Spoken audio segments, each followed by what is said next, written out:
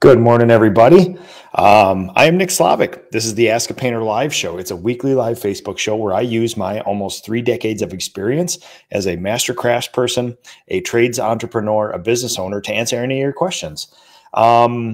Today, we're going to continue our Mastering the Basics series on estimating. And on this one, this is such a big topic.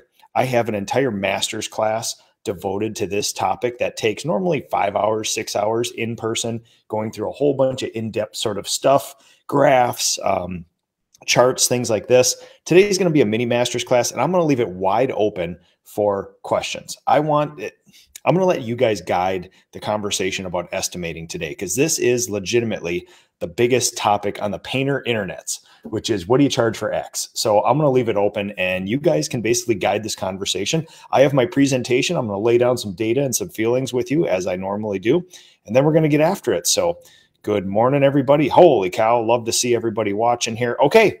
Let's do I'm going to screen share in a bit here. First, I'm going to go through some house cleaning stuff. So, overwhelming response to the Ask a Painter Live winter retreat.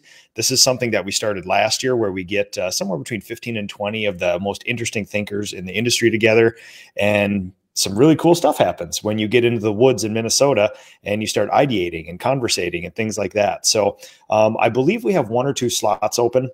If you're interested in coming, we're finalizing. In a year of COVID, we always have to have a little bit of flexibility in who's coming and who's not. But if you're interested, DM me or email me, nick@nickslavic.com. I can send you more information. But we're right at about capacity, maybe 1 or 2 open slots, maybe 1 or 2 contingency slots in there. That'll be happening mid-February, and it's a pretty awesome thing. You're going to like the people who are there. We have a luxury log estate that has a complex of 3 buildings. It's on a lake that does not have a public access, which is pretty cool. There will be snowmobiles. There will be ice fishing. There will be spearing. There will be a private chef. There will be all sorts of dinners and drinks and appetizers and things like this, some crazy content and a whole bunch of conversation and ideating. So it is going to be good. Also, if you can't make it to the Ask a Painter Live Winter Retreat, we can do master's classes in your area. So you can either email me, you can email the PCA and ask for Marcia, or there's a link in this here. If you want an all-day master's class where I go deep into a couple topics, I got a menu of about 10 or 12 different things here, all the way from coding science, marketing, estimating, modern apprenticeship, which is hire as many awesome people as you need for your business, marketing, sales, production, hiring a leadership team, coaching a leadership team, and all that stuff. It's going to be pretty awesome. So if you want that stuff in your area, we can work to find an underwriter and all that other stuff for you. Also, if that wasn't enough, the PCA Expo is back after a 2-year hiatus because of COVID. We're going to be in Orlando. It's going to be about a 3 or 4 day event where some of the biggest thinkers from across the country gather. And it's basically going to be, about 4 days of maybe 300 to 500 people, business sizes all over the place. It is going to be absolutely awesome. Michael Crane, thank you for the compliment on TikTok. He appreciated the job costing master's class. So yeah, that has been my most popular, the Mastering the Basics course here. So we're going to continue with this again. I'm going to start painting stuff pretty soon on Ask a Painter, because I got an itch to get out there and start painting stuff, and people really love to see that. It's been a while since I've done a standard operating procedure or a little mini master's class on painting. So that is coming, folks. But January, February is the time where people start getting introspective. They start thinking about their business. And this is the time where I really want to get out this information: job costing, estimating, standards and deliverables, all this sort of all that sort of stuff that you can actually work on your business now when it's not as crazy as August, July, June, things like that. So, all right, if you want to go to the expo, that huge gathering of people, there's a link in the show notes here as well. It is an awesome time, people. I will tell you this, there is a new age of contracting out there, and it is one where we are open, we enjoy togetherness, we collaborate, and we will legitimately change the standards of the industry by doing that. I truly, truly believe that. So we're going to go for a little bit of question and answer after a while. Like I said, this is going to be a super mini master's class on estimating, crash course, thoughts, ideas. I did a stunt show a bunch of weeks ago where I just priced all your work. That was a interesting thing because people love to bash other painters on the internet. A painter will come on and say, hey, I have this. How do you price this? And everybody will say, you're a hack. You don't understand. You shouldn't even be a painter if you don't know how to price it. I will personally challenge every single person watching this show. This show dog whistles to a certain part of our industry. We are the good ones, okay? Be inclusive, not exclusive. When you see somebody out there wanting to know a price for something, help them work through the problem. Giving somebody a price will not help them. You need to teach them where the price comes from or help them figure it out along the way. So I'm going to present to you 6 or 7 different methods of coming up with price. I would challenge every single person watching this. When you see the next person post a question about how do you price this, help them. Help them. Do not sit there and say you shouldn't be a painter if you don't know how to price, because I can guarantee you right now, every single person watching, including myself, there is something that we're going to encounter in the very near future that we don't know how to price. And then we're just as good as those other people. You know, we don't have all the answers. But what I'm going to show you today is the theory of how to come up with price. So you can basically say, okay, I've never painted a water tower before. Let's go through one of 7 options, and I bet you we can come up with a pretty good price. It's a pretty good thing. So we're going to start here. I'm going to screen share. Yeah, there we go. Okay. All right. We'll go through a couple slides, and then we'll get through some questions and answers, because we're going live on TikTok, Instagram, and on Facebook. So, all right, folks, here we go. This is another series in the series of shows, Mastering the Basics. This one is going to be estimating. So assumptions and variables. For anybody who's ever been to one of my big master's classes, you understand that I like to go through some assumptions first. I would never, ever, ever look a master crafts person or a longtime business owner in the eye and say, this is perfect. This is the only way to do it. If you're not doing this, you're wrong. This is my way, folks. And this way has been gathered from hundreds of painters around the country. This is a adaptable system, just like my estimate templates, just like my theory of leadership, just like our standard operating procedures for painting. These are not perfect because they cannot address every variable. So what they do is they're an adaptable thing. They're a Swiss Army knife. They're a Leatherman's tool where when you approach a job, you can adapt that tool to whatever that job needs. Number one, I can guarantee you this. If you start messing with price and you do not have a proven product yet, you are going to cause mass chaos in your business. What is a proven product? To me, on the steps to becoming a professional company, not just painting company, you have to have a proven product. You have to know what paint goes on what thing, applied by what tool, in what order to get a guaranteed result every time. If you cannot guarantee a result every time, you do not have a proven product. A proven product is backed up by an SOP, a standard operating procedure, a written SOP. If it isn't written down, it doesn't exist. Once you have a proven product, once you're consistent, once you know how to enamel a set of kitchen cabinets and get a consistent result every time, then you can mess with pricing. But in any good scientific experiment, if you mess with more than one variable and you get a different piece of data back, you're not going to know which variable actually changed the data. That is a horrible experiment. You don't have any actionable sort of items. So here's the deal. You must have a proven product. Price is only one variable. If you think you're going to mess with price and take yourself from being horribly unprofitable to profitable, you are likely wrong. You are likely wrong. I will tell you this. Price is only one variable in this whole thing. If you, right now, this year in 2022, if you want a simple goal, it would be to increase production, increase quality of production, and that alone will drive more profitability than messing with your prices. I would always urge you to up your prices, most likely. Statistically, painters should do that. But it's not materials that is holding you back from profitability. And honestly, for a lot of people, yes, painters horribly underprice their work.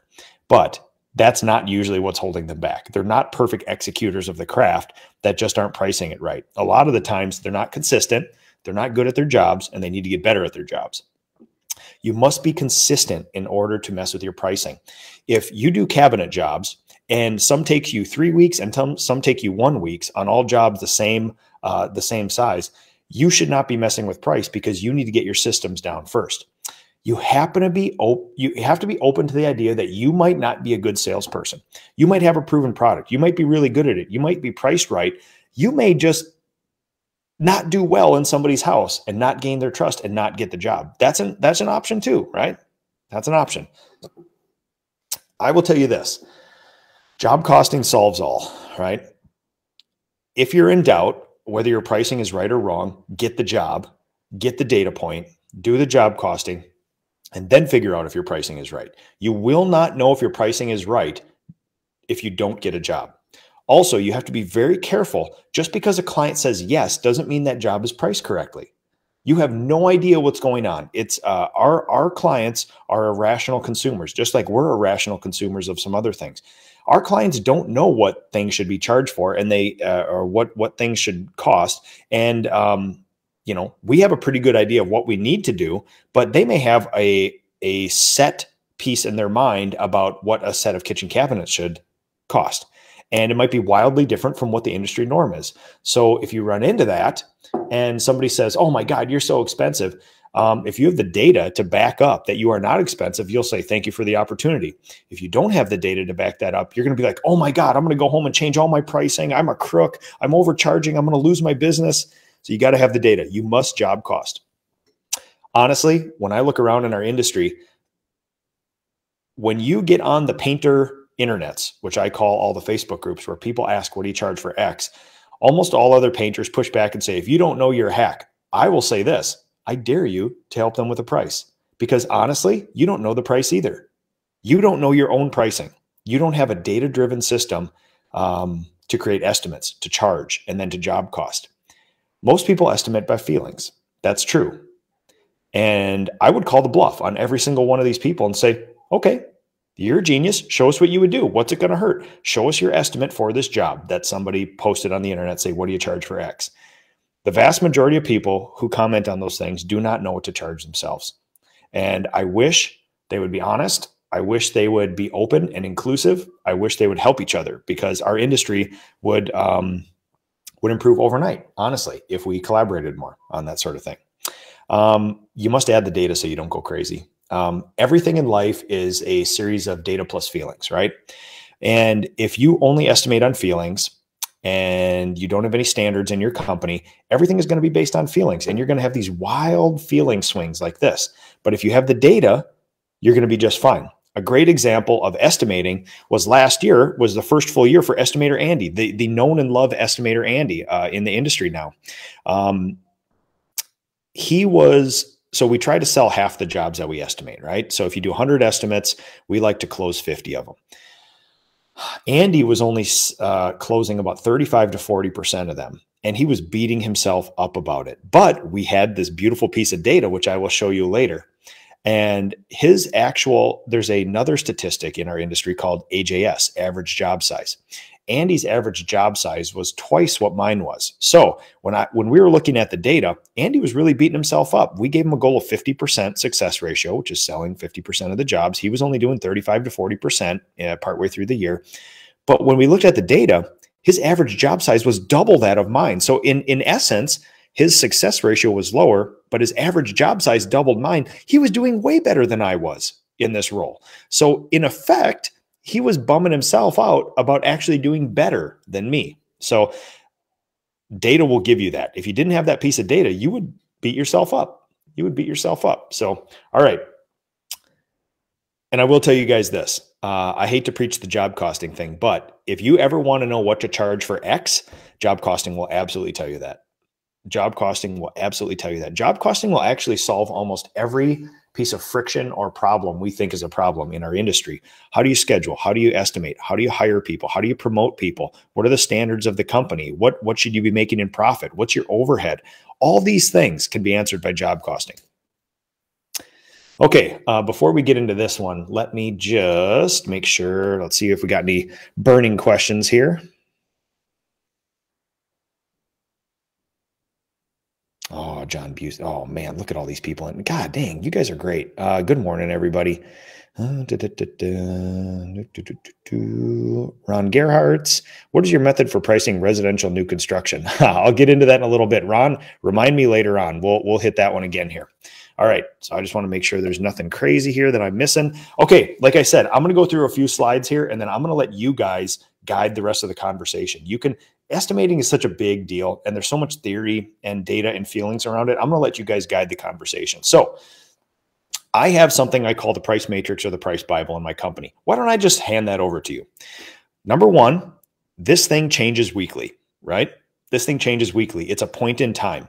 It's made for me, for my stage of business, for my number of employees. And again, we're going in Minnesota winter. We completely changed the way we estimate, the way we sell, the way we market in Minnesota winter. My goals are my goals.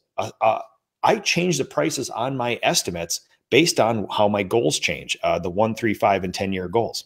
What are my ideal projects? It might not be yours. We do massive historic restorations on Victorian mansions. Many people in our industry just do cabinets. We are going to have vastly different sort of priorities with prices. My method of estimating, which is simplicity. I do not let perfection stand in the way of really dang good. And some people are data-driven engineer types, analytical types that love to have 600-line spreadsheets, measure everything in order to get a price, and that makes them comfortable. That does not make me comfortable. I like simplicity. I like getting something out there quick, accurate, and addressing the client's needs and not worrying about the ins and outs of the project. I'm managing an estimating team. So we actually have a second estimator starting Monday. So when we go out there, we have a sales team technically of 3. I'm the marketing manager and the sales team manager for now. Andy actually is promoted to estimator. Andy is now the estimating and sales manager starting Monday. And we will have another estimator, Ian, starting Monday. And it's going to be awesome. Now, with a sales team of 3, we're going to do things quite a bit different than the solopreneur. And I've been there before, so I can tell you the differences. I will tell you this. People always ask how we turn out estimates so quick and how accurate. Now, here's the deal. I've job costed for lots of years. I have a 29-year database, a robust data set where I can actually turn exteriors of houses. We have done so many of them. I don't even need to measure anymore. We just turn it into a unit price because we know a house like this takes a range of hours between 250 and 350 or 250 to 275 hours. We've always charged this. To be profitable, we need to charge this. It's going to take X amount of gallons. We don't need to measure anymore. We know a house like this is going to do this because it always has done that. So that's where we benefit from. Now, what I can tell you is that you can create this data set in less than a year. If you measure every project, if you job cost every project, you can actually do this. You do not need 29 years. I will tell you this. After a year or two, that's probably all the data you need as far as production rates, measurements, and then you can start building unit pricing like we do. Methods to come up with price. We're going to knock over 7 different ways of doing this stuff, and then we're going to go through some heavy question and answers on here. So number 1, gut. This is everybody's favorite, right? 99% of our entire industry does this. They do stick a finger in the air. I feel like this. I have nothing to go on, but it feels like this. Sometimes people say yes. Sometimes people say no. I don't actually know how many people say yes or no, but whatever. I'm busy. You get wild swings without job costing. So if you just estimate on a hunch and change your pricing, you're never going to know if that client was going to take that job anyway. You need to job cost. And sometimes what I've seen painters do is have this punitive relationship with a client based on no data at all, which is, I got burned on the last one, so I'm doubling my prices. Well, you might not have delivered a proven product. You might not have been very good at the job. That client may have overpaid for that last job, but you underperformed. But unless you job cost, you're not going to know that. And then you have this sort of, I'm not taking this from clients anymore. I'm going to charge double for all this stuff. And then you have this punitive relationship with clients. So again, fine. I have done this before. I'm not saying good or bad. Well, yes, I am saying good or bad. This is not a great way to estimate. You can get by. You can cowboy through. I did for lots and lots of years. But I will tell you this, it's not the way we should be doing it. Number 2, reasoning. So here's something that I like to go through as a thought experiment, which is people say, how many linear foot of baseboard can you paint? What do you charge for X? What do you do this? And I'll say, who cares? Let's take 10 steps back and let's just think about what we should make in a year. And then we can start doing some thought experiments and coming back down to that. So think about this. This is data.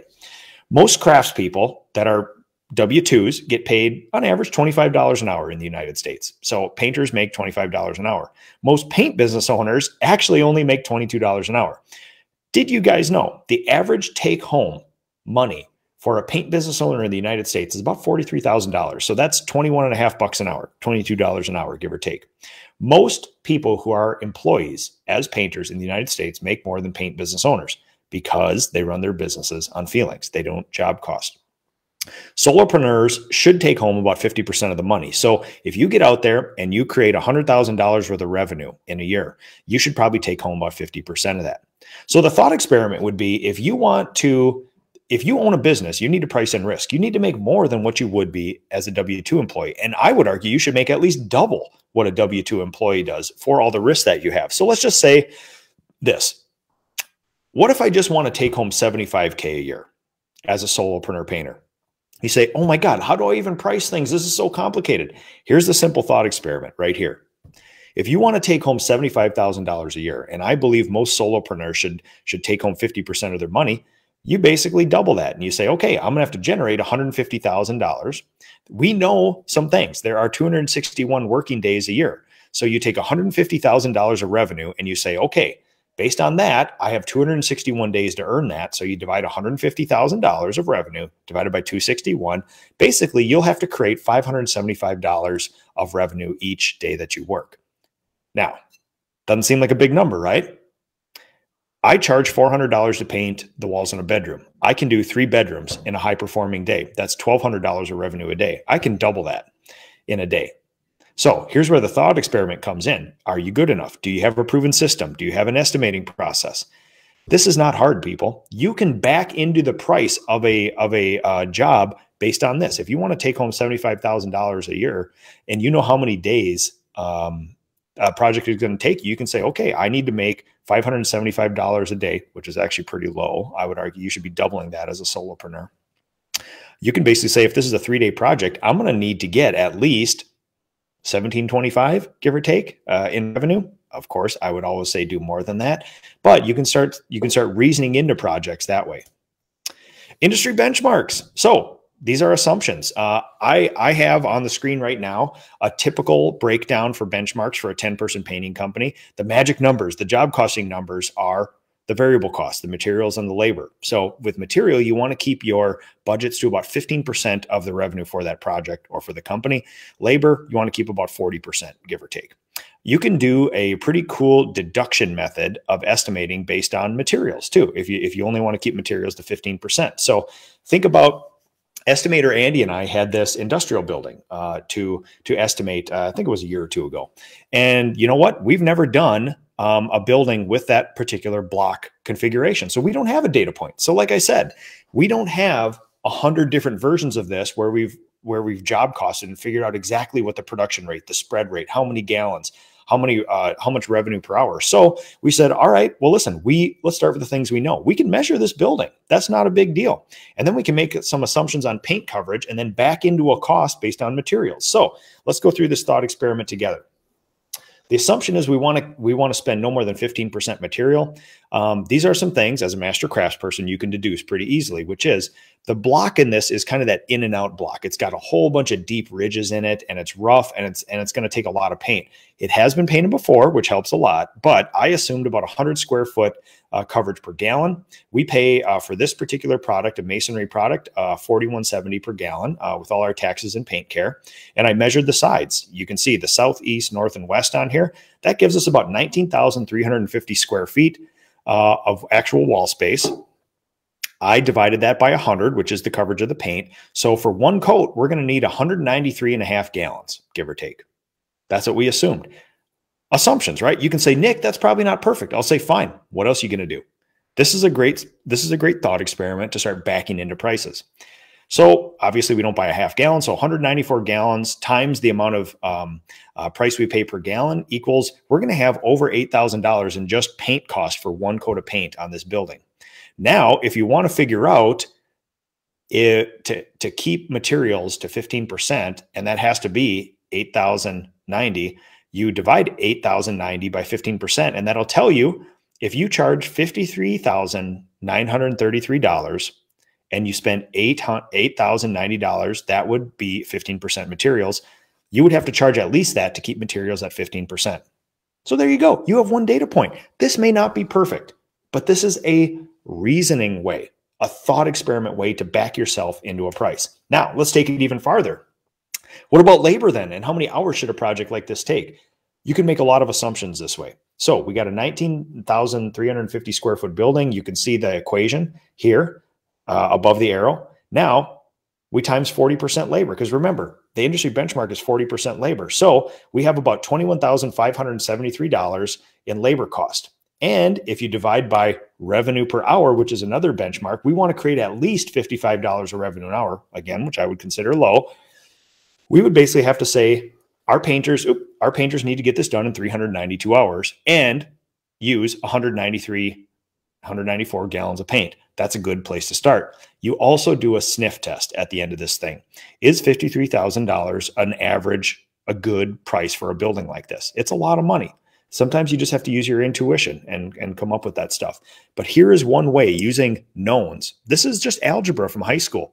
Solve for X. We know some things. We don't know some things. Let's use the things we know to help us reason into the things we don't know. So instead of a world of, holy crap, I've never seen a building like this, I don't even know where to start. Great. This may not be perfect. You have a place to start based on data, based on simple data. Job costing. This is my favorite one right here. And I love the bedroom experiment based on this sort of thing. Number one, do a project. Job cost it, compare it to the benchmarks, and then you can adjust if needed. But there's a whole bunch of variables. So here's one actual project I did years ago.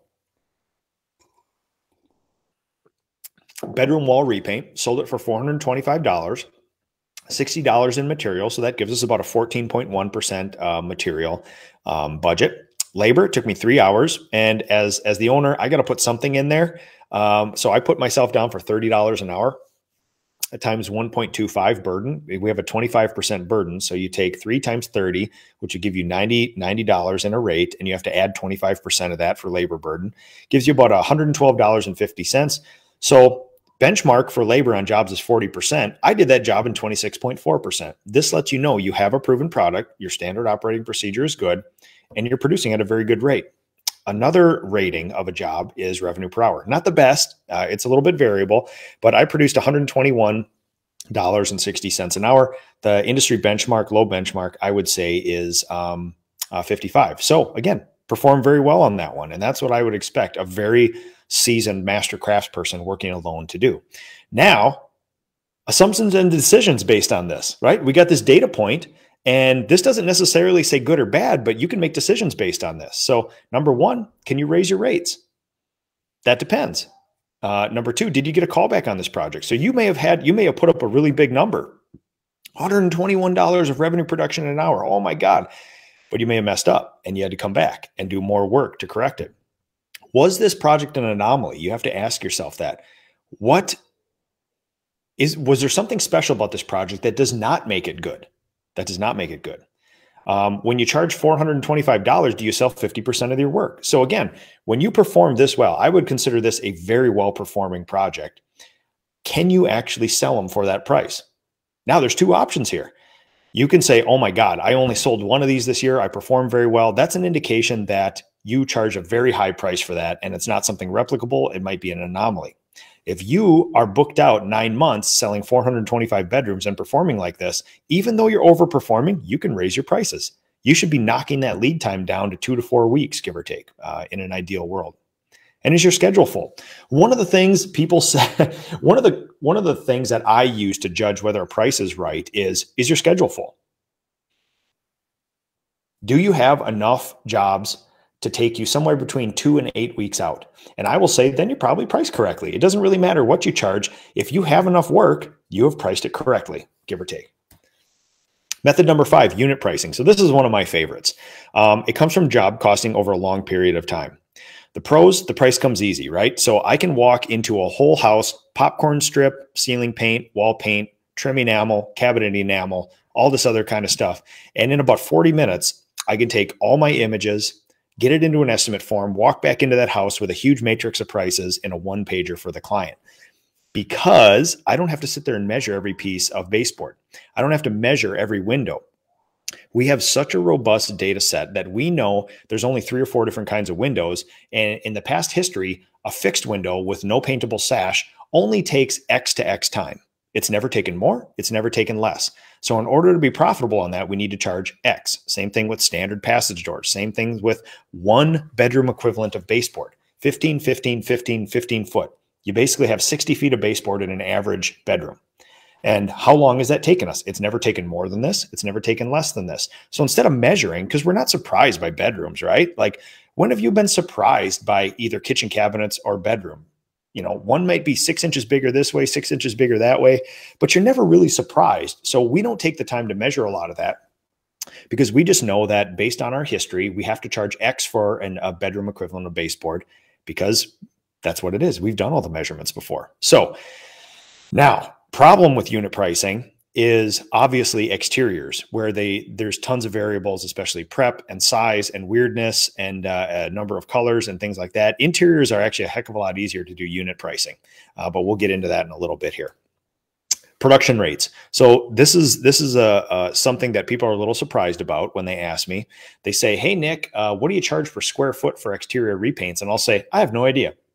We did those calculations years ago, and out of those calculations," and this is hilarious, I actually made an equivalent of a children's book on our price guide, not because estimator Andy and now estimator Ian have the brain of a child, but because I took years and years of data and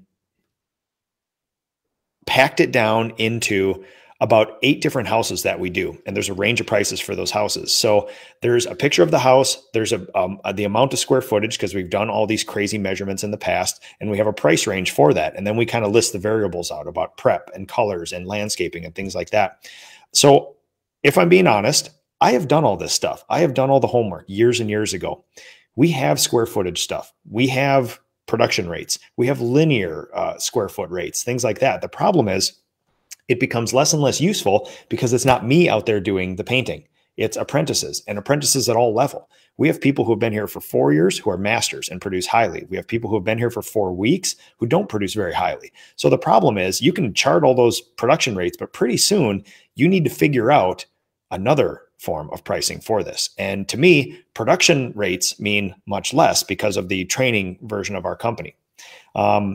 But I will say this, production rates are the easiest to transfer. You can take somebody who knows nothing about painting, and if you give them a formula, you say, we charge, $2 a square foot or $2 a linear foot for baseboard. All they have to do is measure the baseboard and input the number. That's a beautiful system.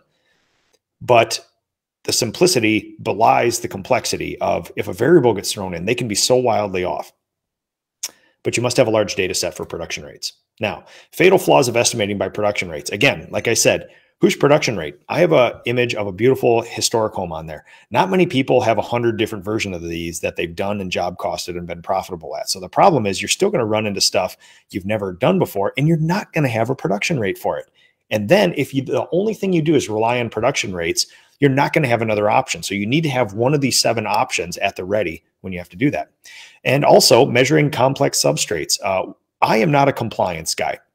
If I had this beautiful historic home on here and I had to measure every square foot of soffit on this house, it would take me a week to get it accurate. And I can guarantee you this, it would not be accurate at the end. So again, for my personality type, this doesn't work very well. I'm not a compliance sort of guy. I'm not an analytical, everything must be, accounted to the penny of everything. And then again, if you don't have these data points, what are you going to do? You have to default to another method. So market rate is another one of my favorite methods here. Now, this is high risk, high reward sort of stuff, which is, this can be ethereal. This can be a feelings-based thing at some times. Market rate is the highest possible price that the people in your market will pay for a job. When people say, Nick, what are your production rates? What do you charge per square foot? Or what do you charge per hour even? What's your charge rate? I'll say, I don't care. I'm going to charge the most I can charge for this job while delivering value to the clients while keeping a full schedule. That is a very hard number to come by because you need tons and tons of data. How do we get this data? The last full year that I did all the estimates for this company, I did over 800 estimates. You can start detecting patterns and success ratios and average job sizes, and you can figure out very quickly what the market rate for that is in your area. SR, success ratio. If you sell 50% of the jobs that you're out there, that you estimate, theoretically, you're sort of priced right. This is not perfect. This is mainly for larger companies. If you're a solopreneur, I would say, you closing 20 to 30% of their jobs at the most, because you don't need that much work. But if you have 5 to 10 employees and your success ratio is 50%, I would say you're priced sort of right. That's a quick sniff test, if you will. Now, the good thing is with market rate, we analyze every project every week, all our estimates, all our completed projects, and we have this pulse that comes into the company that we review as a leadership team. So we actually adjust our rates sometimes daily, weekly, and monthly. I truly believe as leaders, we need to detect patterns. And this is one of them. When you get the data back from job costing, you say, oh my God, our popcorn stripping jobs are not profitable at all. So let's look at the hours per job and let's see those production rates.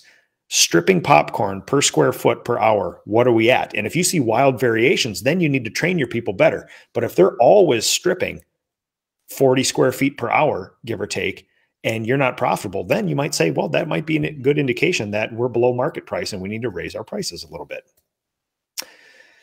The biggest thing is with your estimates, you need to start tracking them. And we're going to get into another show about marketing, but you need to track where these things come from.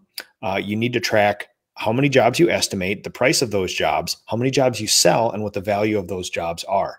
This is the data you're going to need to actually quell those wild variables. Here's what I see people do a lot. You go on 3 estimates one evening and all 3 clients right in a row say, oh my God, that's so expensive. I would never do that. If you didn't have some data to back that up, I would imagine a scenario, I've been there before, where you're lying in bed saying, oh my God, I've screwed up all my pricing. I've got all these estimates out there. Nobody's going to take me. My business is going to die. It's going to blow away in the wind. And I need to lower my prices drastically. The problem is you don't know if those people were ever going to purchase painting services. You don't know that. They may have never been your clients. They may just have been window lookers, and it doesn't make them bad, right? But it's a bad data point because they are irrational. Their alternative might be a quart of chalk paint and their neighbor coming over to help them. They may say, well, you know, that's the other alternative. I was thinking about hiring a professional, but I just want to know what the price is. Don't make wild swings in your prices unless you have the data. What you're seeing on there right now is my sales tracker from last year. I sold 634K. Andy sold over 2 million. We look at it weekly and we take an hour deep dive into these numbers every single week to see where we're at. And this is the sort of data that helps us bolster where our prices are. Because number one, we want to create good value for the client no matter what. Number 2, we want to keep our people busy. Number 3, we want to be profitable. And those 3 things drive all our numbers. So remember, this is something that somebody very much more wise told me years ago about this stuff, which is 1/3 of the people that you go estimate probably will never use you in the first place, right? 1/3 will probably use you unless you throw up on your shoes, which basically they're going to buy from you no matter what. And 1/3 are kind of on that edge where you might be able to sway them with a value proposition. I will say this, is my pricing correct? Are you busy? Do you have enough money? Do you have enough jobs coming in to keep your company afloat? That is the quick sniff test of saying, okay, at least some things are going right with your estimating, but now you have to job cost and refine that. You may never feel like you solve this. You may never feel like you solve this. Imagine, I was big on virtual estimating 3 or 4 years ago. We did half of our jobs in 1 year virtually. The pandemic hit and I thought, oh my God, my time has come. I have a beautiful virtual estimating system down. In a time of COVID, people really demanded human contact, for better or for worse. Nobody wanted virtual estimates. We couldn't give away a virtual color consult for free that year. We didn't give away one. Nobody wanted it. So you have to constantly be on the lookout for these things. You have to constantly be able to adapt to the market. 90% of painters should raise their prices. During that year of pandemic, we had master's classes right here where master craftspeople and solopreneurs from all over the country came in and we job costed projects together, and universally everybody undercharged and did not make as much money as they thought they were. Data point for you. Price modifiers. You have to consider that when I quote people on prices and when I help painters with prices, this is what I charge because are you growing or are you stability? We are in an aggressive growth mode. So my prices are going to be lower because I have to feed this machine with jobs, easier jobs, so that my apprentices can learn, so that we can stay, so that we can be profitable, so that we can take care of our clients. Lead time. Do you need work or are you booked out 4 months? If you're booked out a year to a year and a half, you theoretically, by the laws of economics, have grossly undersold your work, possibly even given it away, give or take. If you have a less than a 1 week lead time, you are either overpriced or you're not getting enough leads in your company. Are you a tight niche or a generalist? I would consider myself something in between. We do massive Victorian mansion restorations. We do powder rooms. We do cabinets. We do trim, decks, all this other stuff. People may think of me as a generalist, but really what we do is not that different. We've actually gotten rid of wallpaper, decorative finishes, glazing cabinets, all those other sort of things. So you're going to change your pricing based on that. If you only have a very small amount of things that you can pick from, you might have to modify your prices so you can get more of that. When we're a generalist company, you may not have to. You can be a little more wide ranging because you do a lot of other things. Also, seasonal demand. Data point for you guys, I spend almost my entire marketing budget in the 6 months over winter because winter, theoretically, people just don't demand painting services inside their house as much as they do in the summer. In the summer, we have the option of going inside and outside of Minnesota. In the winter, it's only inside, and people normally like to hole up. So we have to force the demand. We have to create our own higher demand in the winter for that sort of thing. And the fun stuff, the data, the analytics. So again, here's a sales tracker. You can derive a lot of great things from following your estimates. Writing down every estimate you did, whether it sold or you lost it, what the price of that estimate was, and just following those numbers. If you can add in where it came from, did they find you on Google? Did they find you on Facebook? Was it a flyer? Things like that. You can actually start deriving some pretty cool things. My internal marketing budget is 3.5% of revenue. So for $1 million paint company, that means you would spend about $35,000 a year in marketing to generate all the leads you need outside of word of mouth referral. You can actually get down to then cost per lead. In my company, generally, it costs about $125 worth of marketing to get one person to ask me for painting. Now, that's just an estimate. And then if our SR is 50%, you can see that this is a very interesting number. But you can start getting these numbers, and then you can start tracking, well, what's the cost per lead on Google? What's the cost per lead on Facebook, Instagram, TikTok, flyers, newspaper, etc. Still have questions? You're never going to feel 100% comfortable with pricing and estimating. But you can have data that says, well, listen, I don't know if this is perfect, but we have enough work for our company. The work we are doing is profitable, and I feel comfortable with our estimating process. You can always improve that, but those are the kind of baselines of it all. So another thing to consider is price is kind of set by you, but really you have to understand price is set by thousands of irrational consumers out there. And irrational is not a negative term. Irrational is a person may think that painting a powder room is a $4,000 job that takes 2 weeks because they don't know. Also, somebody may think a powder room costs $22 to paint because that's what a gallon of paint is at Menards to paint. They may also have had a cousin who's out of work come over and paint it for $75 because they needed cash. That may be their baseline. So when you come in and say, we charge $375 to paint a powder room, they may gasp. They say, oh my God, my semi-alcoholic neighbor who is out of work only charged me $75. Well, guess what? That's an irrational consumer. Their baseline isn't set properly like that. So you have to understand that not good, not bad, but just don't react violently and with all these feeling towards client because they don't know what this is. They don't know to charge. Another thing is it may not be price. Or if you really want to increase your price, you may have to actually add more value. The 3 biggest value adders that we do as a company is helping with color, moving furniture, and cleaning up after ourselves. Those 3 things. And we address those directly in our estimates to make sure that people know that that's what they're getting.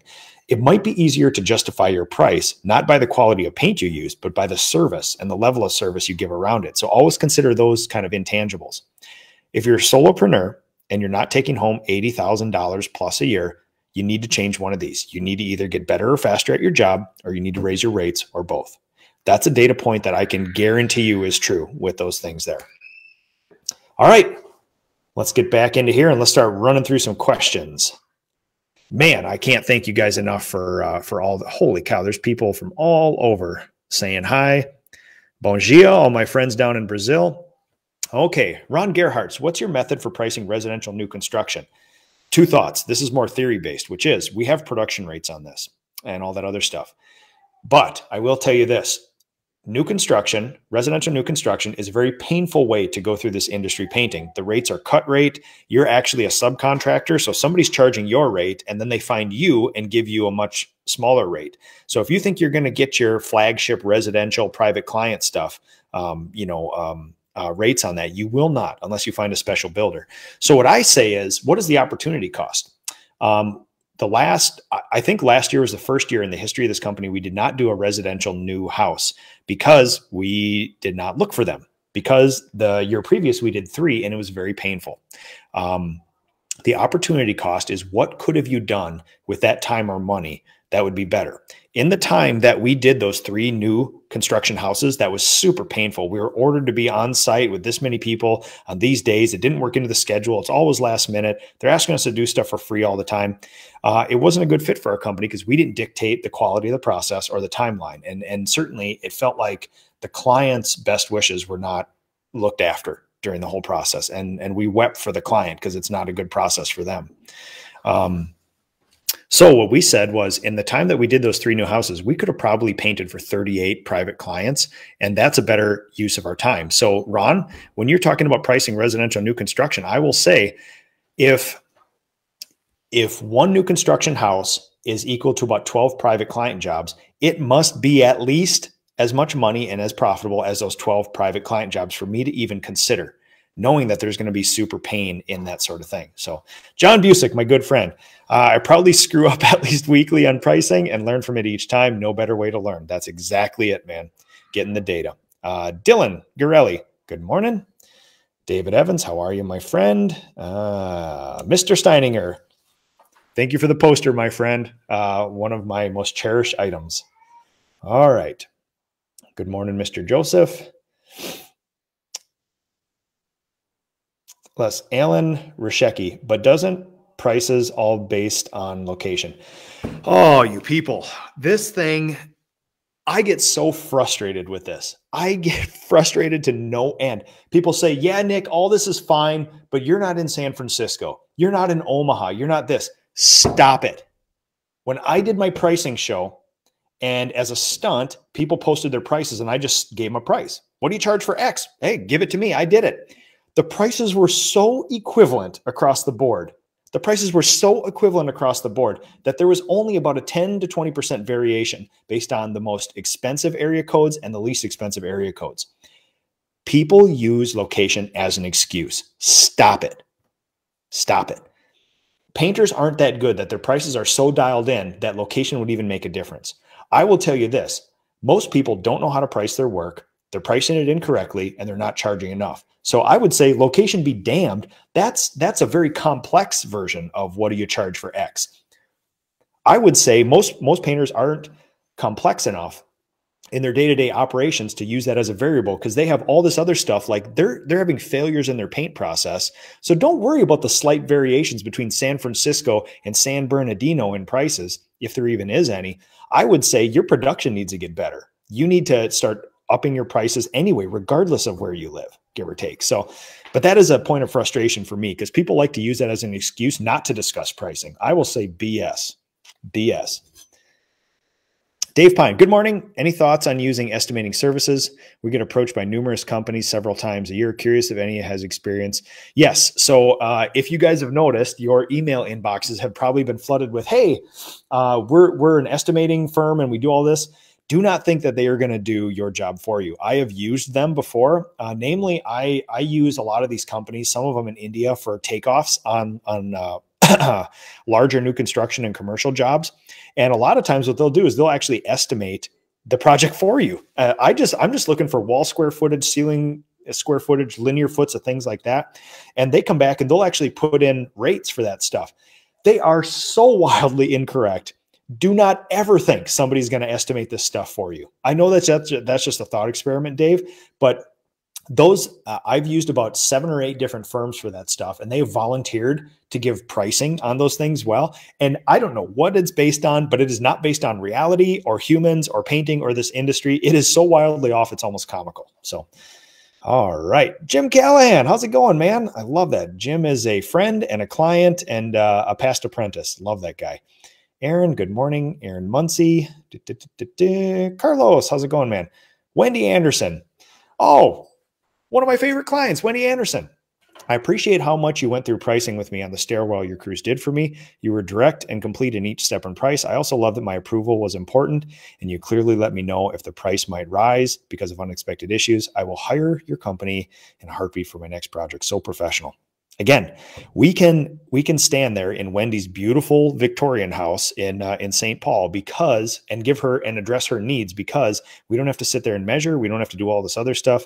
It's Wendy has some things that she wants to talk about: her beautiful house, color, processes, timeline, things like that.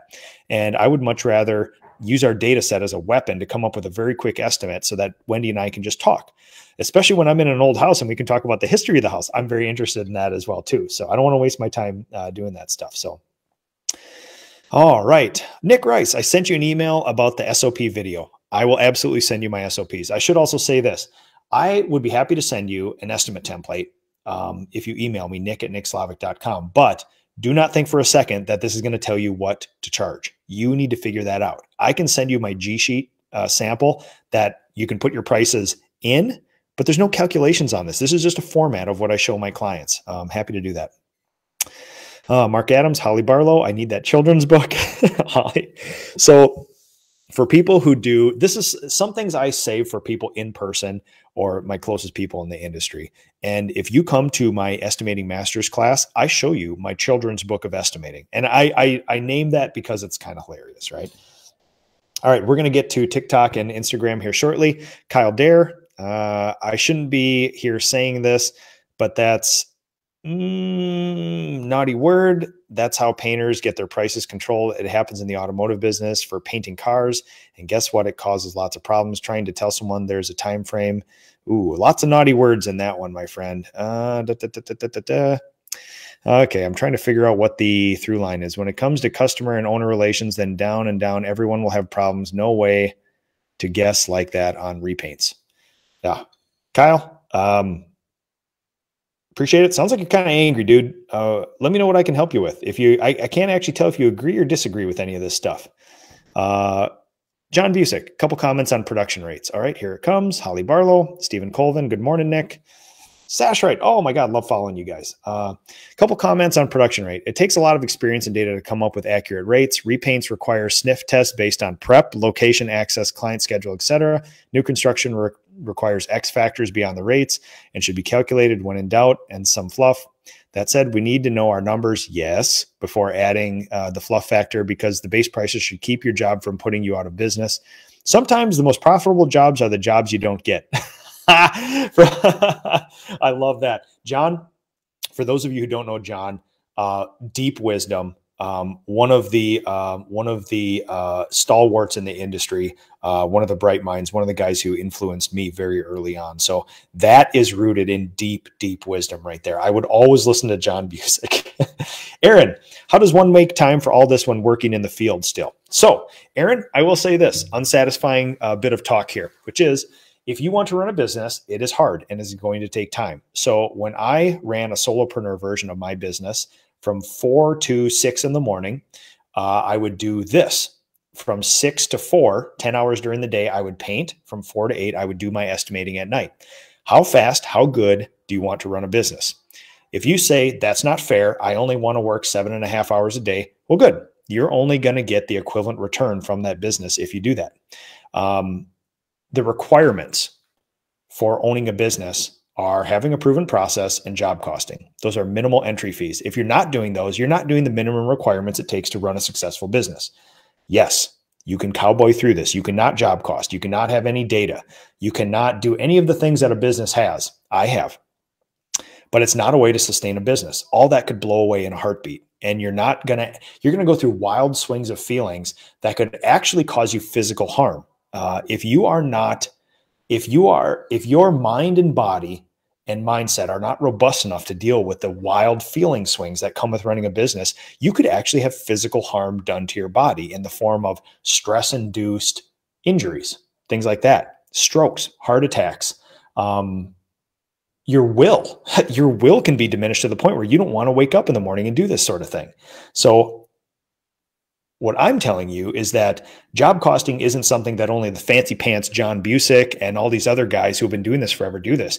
It is the minimum requirement of running a successful business. If you ever want to have less problems and more money, that is the minimum to do. This is not something extra, something that only fancy people do. Brandon Zimmerman. Oh, yes. Also, Aaron Munoz. The best way I sort of think about running a business is every 24-hour day has 3 8-hour days in it. Most people work for 8, sleep for 8, and then piss away 8. If you're a business owner, I would urge you to use the third 8. I've been very conscious about using my third 8 split between work and family.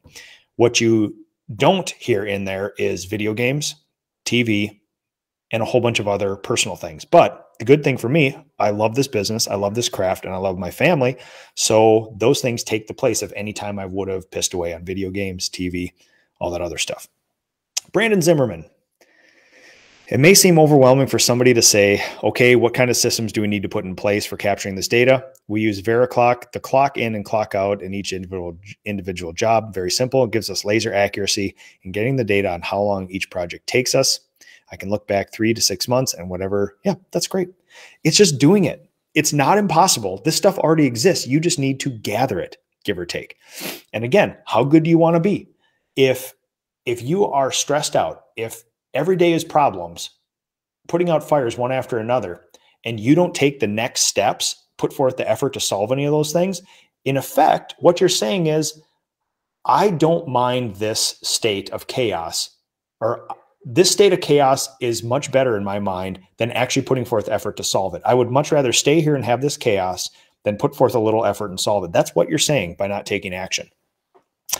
Astrid Diaz, good morning. How's it going? Stephen Colvin, we're booked out a year and I'm adding capacity to bring our lead time down to 6 months max. We're billed at $100 an hour and I'm considering raising our rates. How would you calculate the new billable rate? So Stephen, I don't care about billable rates.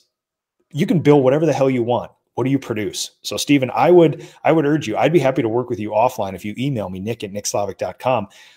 If you haven't job costed yet, let's job cost. If you have job costed, let's look at what you're actually producing, because people get all sorts of craziness about, hey, I sold this at this billable rate. And I'll say that is all make-believe, fake, whatever numbers, right? They're good for some things, but the real number is, what did you produce? That's the final arbiter of all this stuff. I don't care what you charge. I don't care what you sell. What did you produce? So honestly, what I would do now is figure out, if you're booked out that far, it's likely you're underpricing your work. May or may not be. This is just a generalization based on what statistically I've seen out there.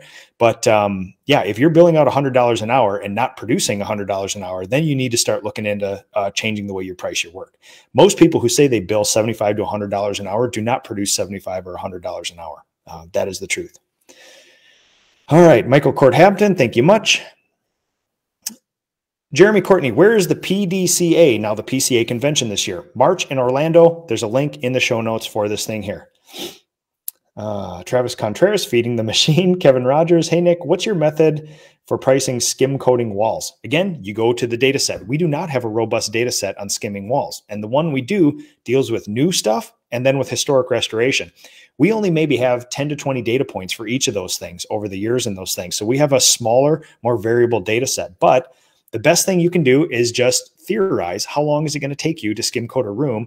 Use your charge rate, use your production rate, or that benchmark 55 an hour, and start reasoning into a price like that. But honestly, our data set is much smaller than cabinets, things like that. So we have a price for that. We have a price per square foot, but it's not as robust and not as deep as the other ones. So Nick, thanks for all you do. You're such a professional. Oh, thank you very much. I appreciate that. Travis, sorry, I meant to finish the question with, if you were a 2 to 5 man company and you were the owner, where would your single room cost be? I know you're in the 400. Yes.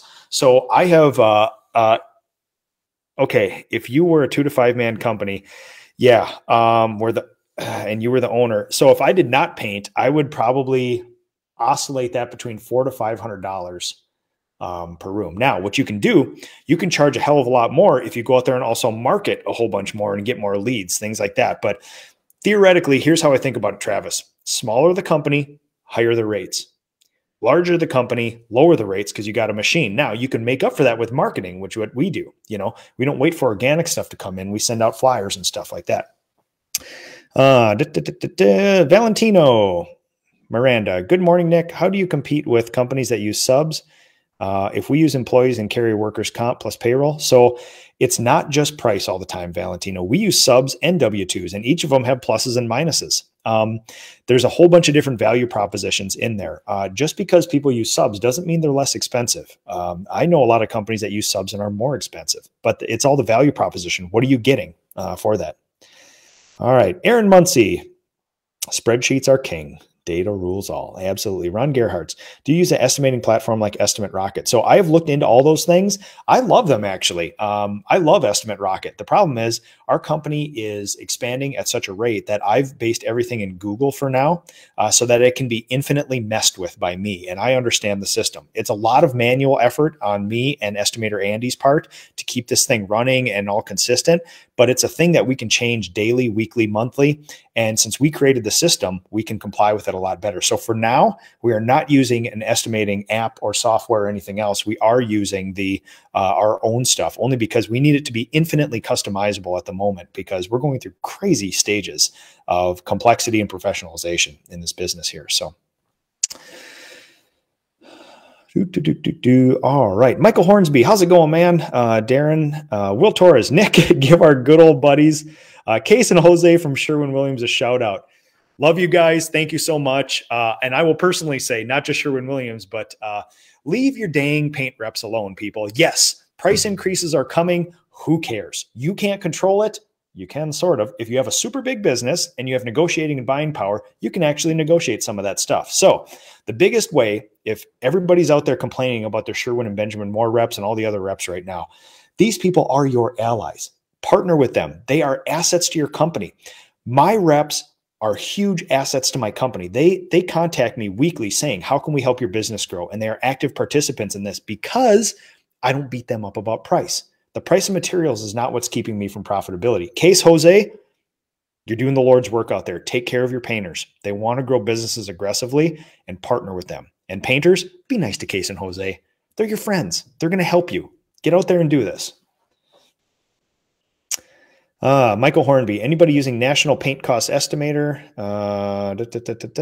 Oh, also a really cool thing. I actually have the PCA estimating guides here too. So super sneaky hidden resource in the industry. If you want to dig into this and you have no experience painting, or you do, but you don't have any started production rates or anything else, you can actually go to the PCA, their website, buy price and estimating guides, and that'll be a good start for you. And then you can modify them over the years. That's a really cool thing. Jeremy Courtney, hey, Nick, explain to my wife who is here listening with me why I should attend the PCA convention for the first time this year. Jeremy, I am not a company man for the PCA. I will give you interesting data point. I got involved with the PCA 5 or 6 years ago. I attended my first big convention. I met people like John Busick, the Dave Scaturos, the Gina Courts of the industry, the people who run these monster multi-generational companies that have deep wisdom. They pulled me aside and told me everything that I was doing right and wrong and that I needed to do in the future. They were open. They were honest. They called me on my BS. And I saw the biggest jump in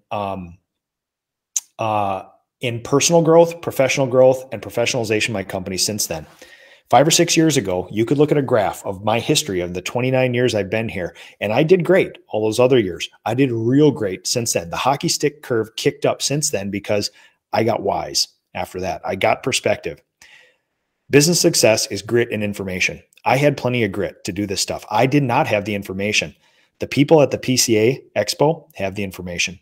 And if you have the grit and you throw that information on there, you're going to be supercharged like I was. My life legitimately is changed today because of the people I met there. The expo itself will not do that. Paying your membership dues will not do that. It's the people. Pay your membership dues, go to the expo, and then dig in with the people, and your life will change. I'm not going to oversell it, but my life has changed since then. The people I met there are lifelong friends now. And they're some of the most robust, aggressive, progressive people I've ever met in my life. Awesome people. All right, Harvey, you're right. Stress almost killed me. Been in business for 30 years and finally doing it a different way. Love to hear that, man. Same with me. Michael Hornsby, you will get unbelievable growth from presenters and associated. Yep, absolutely. At the expo. Please explain your arithmetic for the 4-wall bedroom calculation when you as an owner painted it. Adam Voisey. All right. Super simple here. Let's go back. So guys, simple math. We learned this stuff in elementary school, right? This is a bedroom. I charged $425. I had $60 in material, basically a gallon of paint and sundries or 2 gallons of paint. That's 14% of this price right there. Our goal is 15%. It took me 3 hours. I pay myself $30 an hour as the owner of this company, and there's a 25% burden on labor. So if you pay somebody $10 an hour, it actually costs you $12.50 an hour to do that. So in effect, I had $112.50 of labor of this project, which is 26.4% of this. If you take revenue divided by the number of hours worked, you're going to get this number right here. I produced $121.60 every single hour that I painted that particular project. Let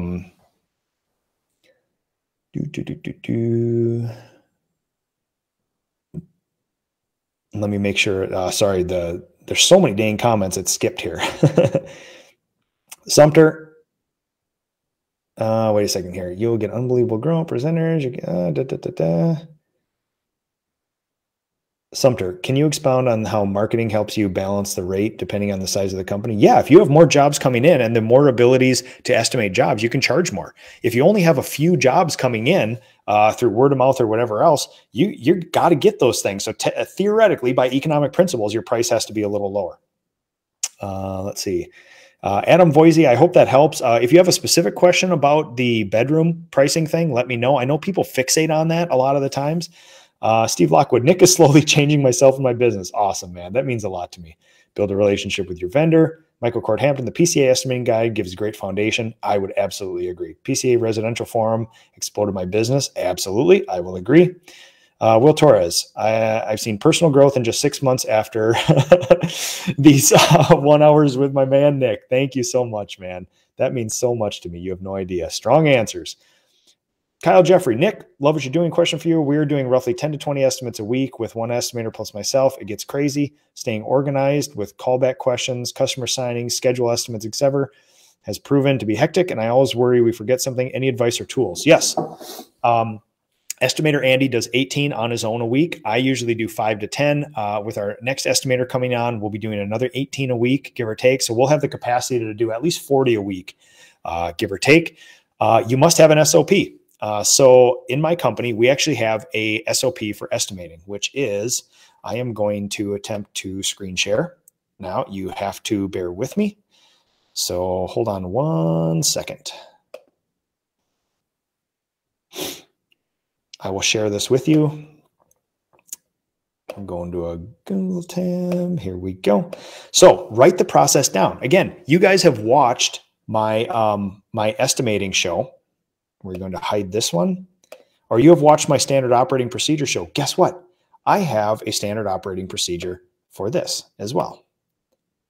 So as you can see, I'm going to make sure this shows up here. Yep. This is the exact process that we follow for this.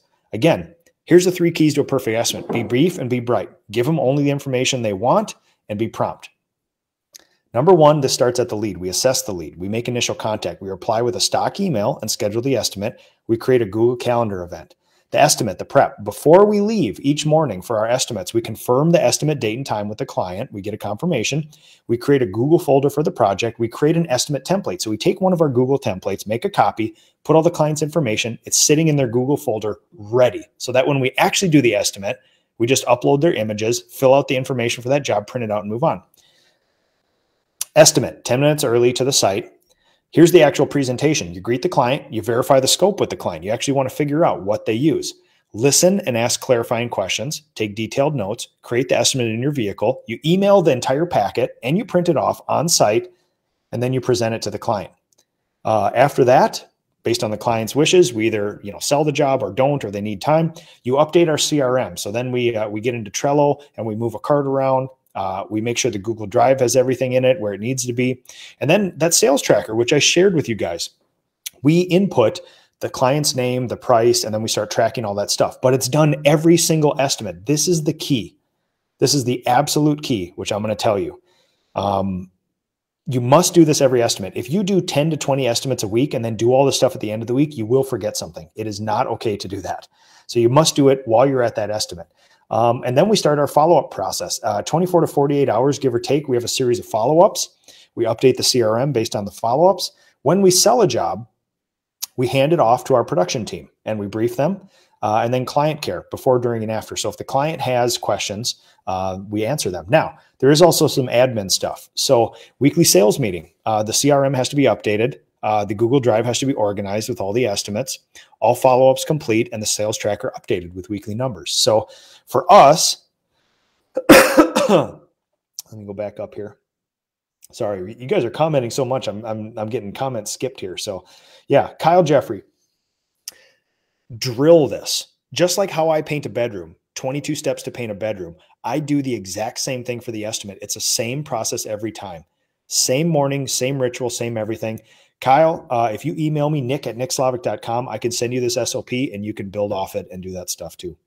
Austin Schumacher, you've changed my the back-end management of my company. Oops, sorry, I'm kicking my own camera around. You've changed the back-end management of my business with all the data tracking. Oh, thanks a lot, man. I really appreciated that.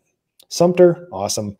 Chris Brook, hey, you struck a nerve regarding paint reps. As a small single-man LLC who doesn't purchase the volume compared to large painting companies using Benjamin Moore, price increases accompanied with no product availability has me considering the large box stores. Am I wrong? Yes. Who cares? Chris? Materials are easy to fixate on and be made the devil because there's a price, we have to get them. Now there's friction with supply chain. Everybody has supply chain issues. Everybody's raising their rates. You will not find a paint company out there who has all the paint and who hasn't increased their prices this year. So I would tell you right now, just buy the best stuff and get your labor up instead. I did the calculation for all these price increases you hear about, 14%, 8%, 5%, give or take. Here's the calculation you guys need to know. And sorry, I'm going to get rid of this thing. I want to be really serious when I say this. If you make another $1.12 an hour this year, you will make up and then some for every single price increase over the next year.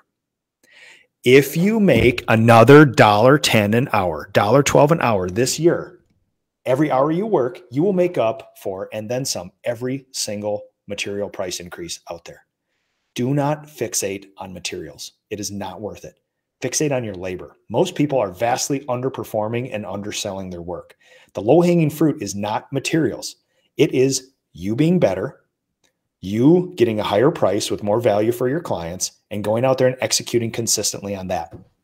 That's the biggest thing. It is not paint. So Chris, I'm sorry. I get a little spicy. You are absolutely wrong. Stop worrying about materials. Get the best. Do whatever you can to get enough of it and move on. I actually have more problems with supply chain stuff than smaller companies because of the quantity that we need and the availability of stuff. So don't think that I have it any easier. Now, yes, we have very special buying power and we probably get some preferential treatment, but it's not just because the amount of paint we purchase. A lot of it is because I love my paint reps and we are partners in this. I never beat them up about anything. I never make wild ass without delivering. And we have a good relationship. It's just like personal relationships. It's just like relationships with your client. If you have a punitive relationship, it's not going to be as good. So, all right, Nick, how do you handle your accounting and bookkeeping? So I have 2 accounting degrees from college, double minor in it, and I know enough to hire a bookkeeper. And when I went out and found a bookkeeper, I found somebody who would also be a kind of ad hoc board of advisor person. I have a local accountant who share my same core values, and they actually advise me on a lot of business things. So I am deep into the finances of my company, but the day-to-day bookkeeping I do not do. I get reports from my bookkeeper and I analyze them, and I do my own reports and analytics as I need them. But the day-to-day, the nuts and bolts, entering in the 300 transactions a month we have, leave that to somebody else. Pay somebody else to do that. And definitely don't do your own payroll and taxes. That is one of the most foolish things you could ever do. Adam Voisey, thanks, Nick. I was confused by you charging only $30 an hour. Adam, that is what I pay myself as the labor rate.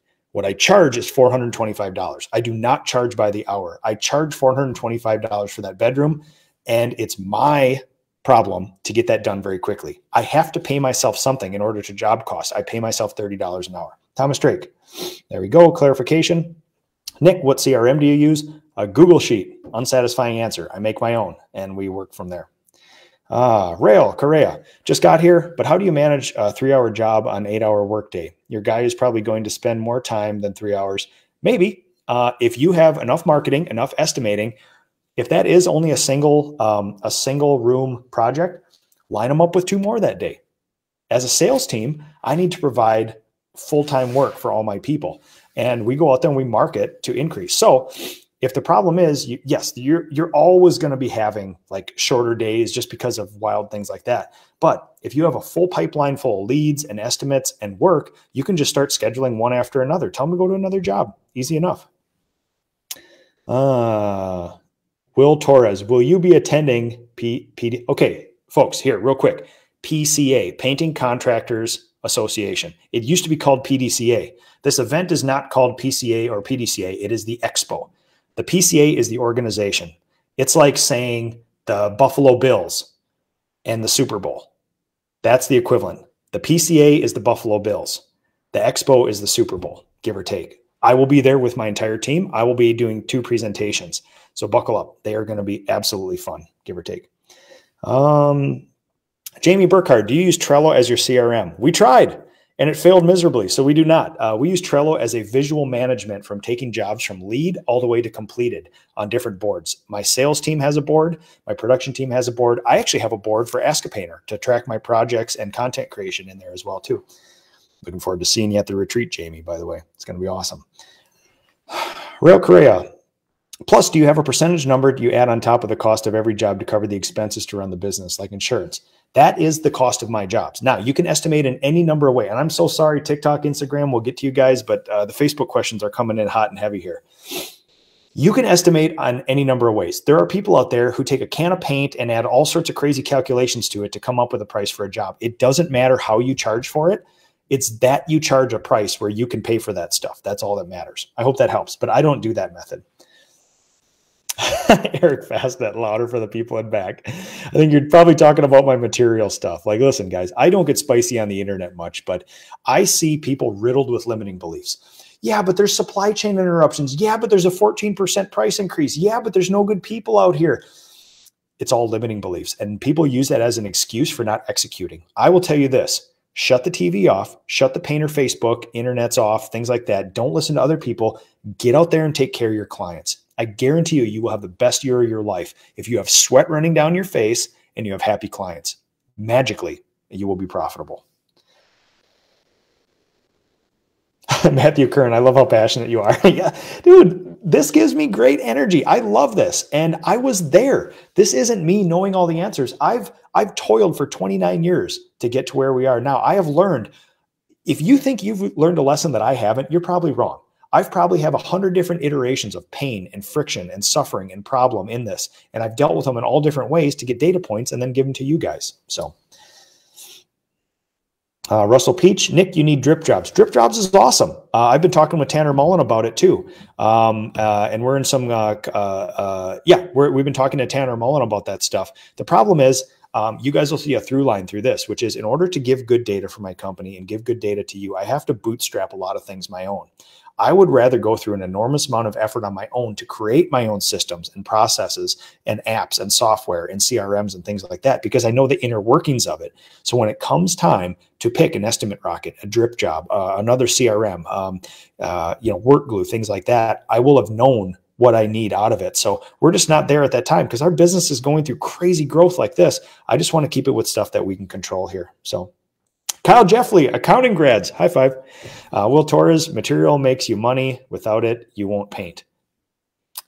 Okay, you can't control it. So I will say, don't worry about it. I agree. We're probably saying the same thing, but don't worry about it. Stop it. You're not going to do it. The value of a rep is more than just giving you a break on the cost of paint. My rep helped me understand the value of SEO. Yes. And marking up my materials to have a successful business. Yes. Can't wait to see Andy. Yes. Andy will be there as well too. All right. Sorry. Let's go through and see what we got here. Oh man. Love everybody watching here. Thank you. Especially on TikTok. We just started broadcasting to TikTok too. Michael Crane, thanks so much. He likes the job costing show.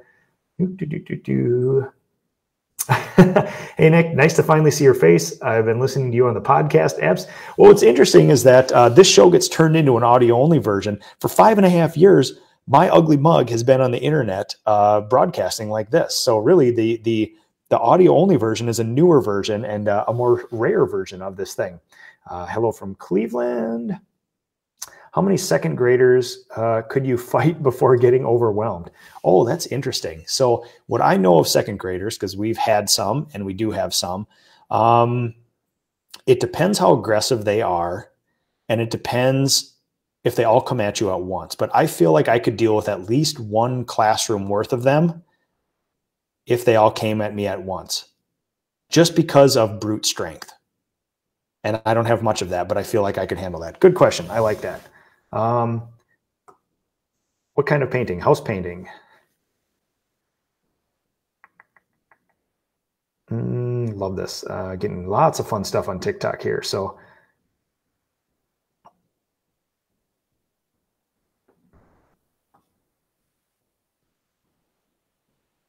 all right, 2 years in, learning every day. That's awesome.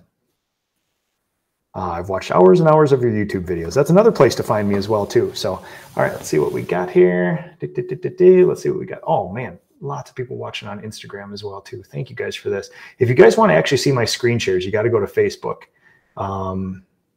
That's where I can do the screen share in the app, and you can actually see all these things I'm talking about, pictures, images, spreadsheets, things like that. All right, Nick told my students to tune in some of your podcasts out here in Omaha. That's awesome. So thank you for that. If you ever want to do some live collaboration or live stream together, I'm happy to do that for the benefit of your students. I would like that a great deal. So, all right, let's go through the last bit of questions here, and then I'm taking the kids ice fishing here. So, Dan Zapanzik, funny. I'm bringing in a class of second graders to the expo, so we should. The Zapanziks are some of the funniest people on earth, man. Stephen Colvin.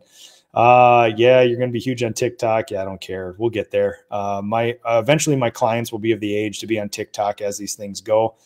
And we'll use it then. Mike Miller, you want a good challenge on second graders? We invite you to come mod the paint contractors group. Wish I could. I don't have the bandwidth for that sort of stuff. I'd be happy to jump in where you guys need me. If you tag me on posts, I can certainly get spicy where I need to, but otherwise, thanks much. All right. Buenos dias, Francisco. Love that as well, too. Thank you, everybody. I do appreciate this. I also want to thank the painting contractors group and all their moderators, because they've been creating some pretty awesome memes of me, which is great, and sharing them around, and ultra flattering about that sort of thing. So, okay. Oh, Eric Fastnet. Sorry. One more question. Nick, I'd love to hear you talk more about your recent post about leadership coaching you're doing with your team, how it's presented to them. What's your team excited about? What's the goal? Goal is to increase people's knowledge and exposure to accountability. We started in 2022 a bi-weekly leadership coaching and mentoring group for every single person in my company. It's voluntary. They're on the clock. Many of them already work their 40 hours, so this is all time and a half. We work a 4-day work week. This is on a Friday morning, every other Friday morning. We meet at our local From Scratch Cafe. We all share a meal. Company pays for the meal. Company puts everybody on the clock. I bought them all books. We read the books together. We share takeaways. We each list a personal, professional, and superordinate goal, and then we update those goals each week as people want, and then we make asks of the group. If somebody's not hitting their goals or doesn't know how to hit their goal, they make an ask of the group, a formal ask saying, hey, listen, one of the biggest topics nowadays is personal budgeting. Hey, I want to start a personal budget. How do we do that? And then we use this group to do that. I am slowly introducing everybody to heightened levels of accountability, because being able to be told you're not good at this and you need to get better, people who aren't open to accountability will bristle against that and fight you. And eventually it makes them sad and they leave. A good person, a good leader, a good master craftsperson, a good business owner will take that and say, okay, tell me more about that. Tell me how I'm not doing good. What can I do to improve? And then take in that data and actually make changes on that. But they don't have an emotional response to it. And that's what I'm introducing everybody in my company to, which is that heightened levels of accountability. Especially, when a client pulls you aside and says, I don't like this job. I don't trust you guys anymore. This is not great. You could fire back a big F you, or you could say, hey, listen, I hear you. I hear what you're saying. Let's sit down and let's talk about this because we want a resolution for you. And those are two very different ways of solving the problem. One of them is very successful and one is not. So, all right, Eric, thank you so much. All right, people, I am out of here for today. I do appreciate this.